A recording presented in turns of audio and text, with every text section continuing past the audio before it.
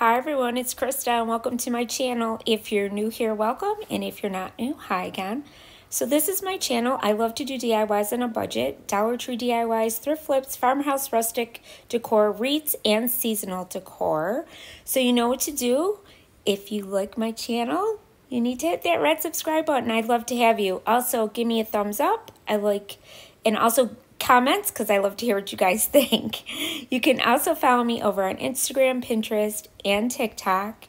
And also I have a wreath shop. It's called Krista's Wreath Designs. It is an Etsy shop. I will have all those links down below.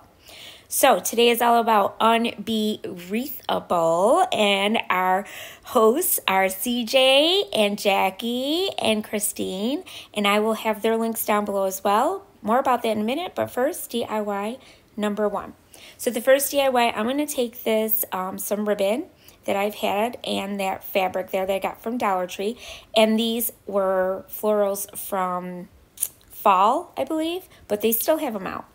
And what I did is I took this wreath form that you could get at the Dollar Tree. I know some Dollar Trees, you can't find these, but I'm sure they're going to come out soon, guys. So just be patient.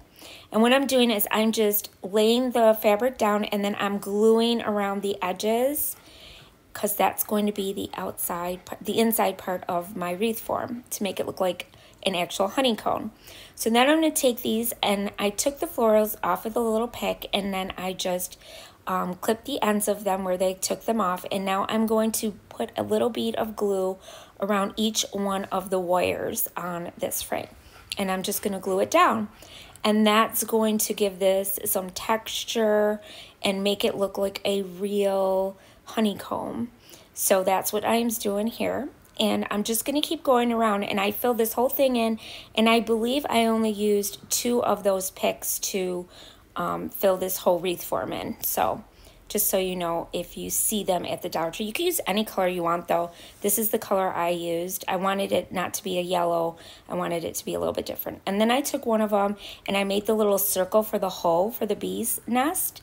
So I just went around and I just clipped off the extra and made a little circle like a wreath. And I just made the little hole in the middle, and there you go. Super easy, you guys, this was to make. If you wanted to be a little more sturdy, you could do a backing on it. Like you could put, you know, the styrofoam boards from the Dollar Tree. You could buy one of those and glue that to the back so it's a little more sturdy. But I also took some of these bees. I got these at the Dollar Tree as well. They come in a little package. They have these ladybugs, and I forget what else. Maybe those were the only 2. And I made a little bow as well, and I am going to put this little sunflower in the middle of my bow. Now, I didn't show you making my bow because I'm not all that great with bow making, but I am practicing because I do make wreaths, and I use my bow dabber for it, so really easy. And then what I did is I just took a little bead of glue, put it down, and then I glued down my little bees onto my nest. And I think this turned out super cute. I absolutely love it. I am going to back mine, though, with, I put a hanger on the back as well, too, which you'll see me do that in a minute. So there it is, all done. And then what I did is I took this little tool. You could use like a little screwdriver or anything just to punch a little hole. And I fed it through underneath where my bow was so you can't see it. And then I just put like a zip tie. And there you go. All done. Super easy, you guys. So today is all about Be Wreathable. So we're supposed to make one wreath and then some bee themed items. There is a playlist. I will have the links down below. And these are our hosts. Make sure you check them out. I will have the links to their channels down below. So now on to DIY number 2. So I'm going to take some more picks from the Dollar Tree, some more ribbon that I had. I'm going to use this yarn, some twine, and a different pattern of a bee cone. I got this at Joann's. And it's super pretty, you guys. I love this. This one was more of like a rustic honeycomb pattern on the fabric, and I love it. And then I got this yarn on sale at Hobby Lobby, and it was the perfect color to match this fabric. So I'm going to use this time to put around my wreath frame. So what I did the same thing as the other one. I glued it down the metal to the actual fabric, and then I cut it out with my scissors, And I also used my little blade to make sure that I got really close to the edges. And now I'm just going around with my yarn, and I'm just putting a little bead of glue on each of the little pieces of the wreath form, and then I'm just going to keep wrapping it around. And when I get to the end, I just cut the piece off, and it looks like it's together, you know, and it just turns out super cute. So there's a couple, I wanted to show you guys a couple different ways that you could do this in case you can't find like those little floral fall pieces from the Dollar Tree. You can do this too with yarn. Very, very simple. So I just wanted to give you guys like a few different options. You could also use some of the floral, what do you call it? You could use twine. You can use that too, like the bigger rope twine at the Dollar Tree. But this is that one that has the wire in it from the Dollar Tree, the twine. And what I did is I just wrapped it around in a circle and then like kind of, you know, put it together so that it would stay together because there's a wire in it. And then I just made my little round circle, and that's going to be my little hole to go into my little beehive. And I just used a bead of glue, went around the edges, and glued it down. And that was it for that one. Super cute. And then what I did is this time, instead of making a regular bow, I'm going to make a messy bow. So that I used my little this isn't Bodabra, is it? No. This is one of them. I can't remember. They're all so different. There's Easy Bow Maker and Bodabra. But I used this one, and I took little strips of different kinds of fabric. What do you call it? Oh my gosh. You guys, I'm so tired. I can't even think. Of my ribbon, and I just made little strips, and I just piled them on top of each other. There's no right way or wrong way to do a messy bow, okay? That was just to keep them together. And then I just took a simple zip tie, zip tied them together, and then took the excess off. And then I just kind of, and that other piece you see underneath, you see those at the Dollar Tree, those ribbons that have like the little holes in them. I thought that would give it some more texture. So I put that on there as well because I had a piece left over. And then I just glued that to the top of my beehive. And then next, that pick that we used to make the other beehive, now I'm going to use some of the little green pieces that were on it. See, everything, use everything you got, you guys. That's what I do. I try to use everything. I just put a little glue on the ends, and then I just put 3 little sprigs of these little leaf pieces underneath where my bow is, just to give it a little more something something. And then I'm also going to take these little berries that are yellow and like kind of have an orangey color to them. They kind of look gold to me. And I thought it matched really good with this. So I'm going to stick that right in the middle of my bow. And I think this one turned out so cute. Now you could put some bees on this too if you wanted to.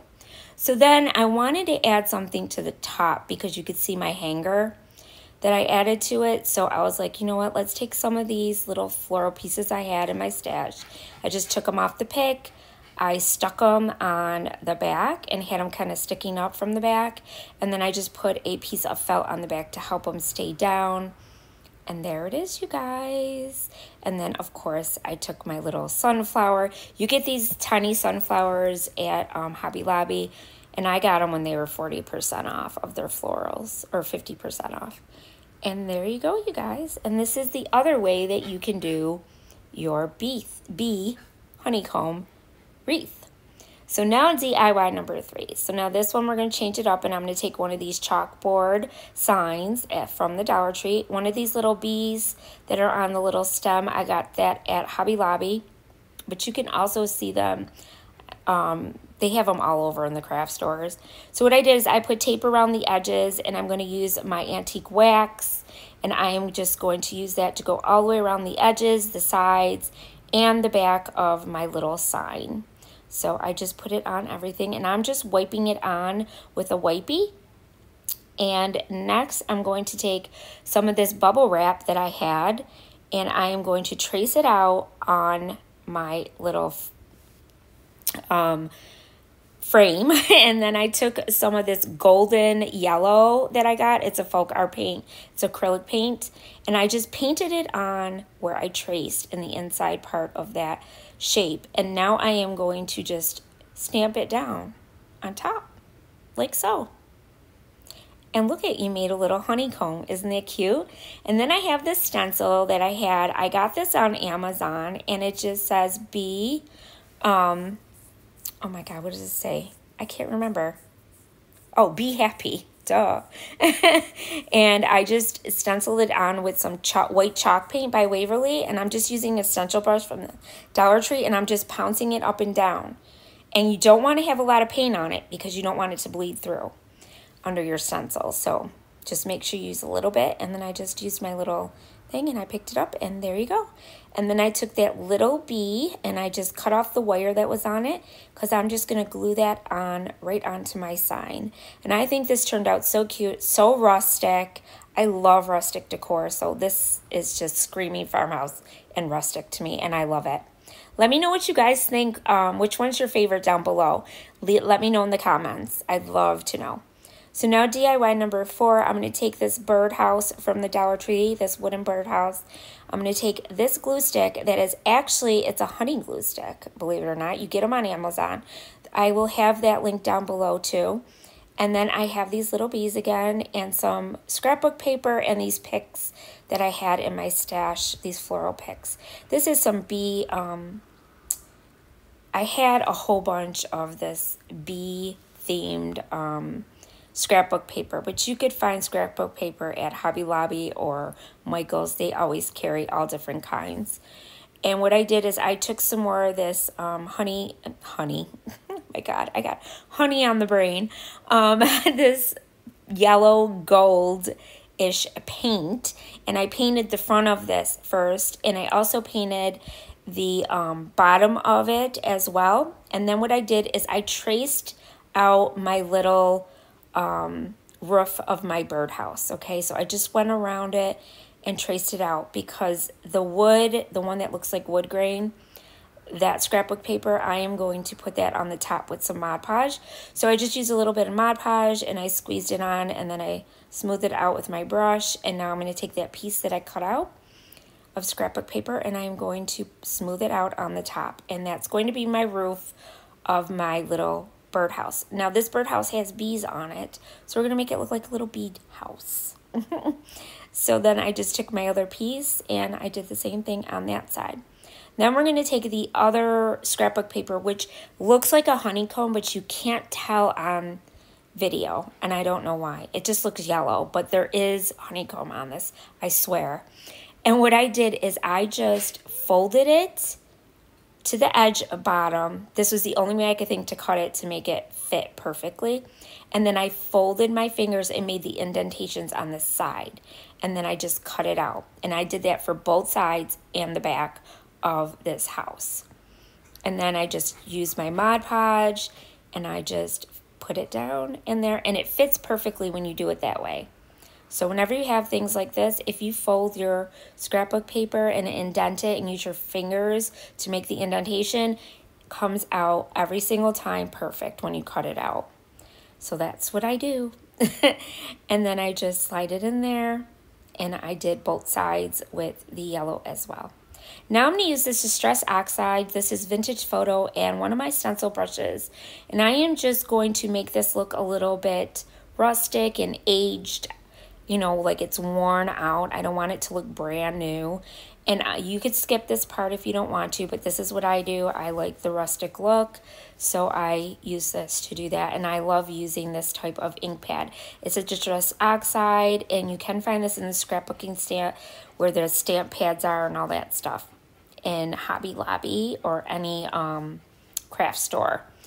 Like Michael's has them too, I believe. And then I just went around the whole thing with it. I just kind of like did a little bit of a dry brushing on the front, the back, the sides, the bottom, the top roof, the edges of the roof, just the whole thing. Now what I'm going to do is I'm going to take those little bees. Oh, first I'm using my honey glue stick. So I will have this in my Amazon shop link down below where you can purchase them on Amazon, and you get a little packet of them. And it looks like honey, you guys. And I put a little bit on the opening to make it look like there was honey dripping out of it. And next, I'm going to glue down my little bees where you see the bees that are actually carved out on the wood. And I'm just going to stick the bees in those areas. and I put a little bit of that honey glue so it looks like there's honey on them and like they're in the little beehive. I just love the way this turned out, you guys. It's so cute. I love these little houses that they came out with at the Dollar Tree. I think they're great. And then what I did is I took a sunflower. I got these at the Dollar Tree a while back, but you could purchase these at Hobby Lobby too. They have the package of them. I have seen them. And then I just took some floral picks that I had. I had these little white flower looking things, and I just stuck those on my roof on both sides. I did a couple pieces on each side, and that's the top of my roof. And then in the front, I wanted to put some greenery.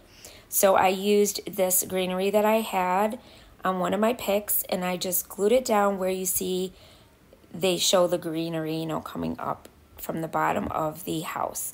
So I just put that over it. So I got real stuff instead of something that's carved out.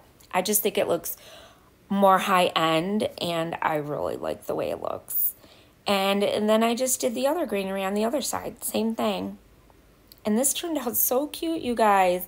I love doing bee. You guys got to let me know what's your favorite for spring and summer. I love bees.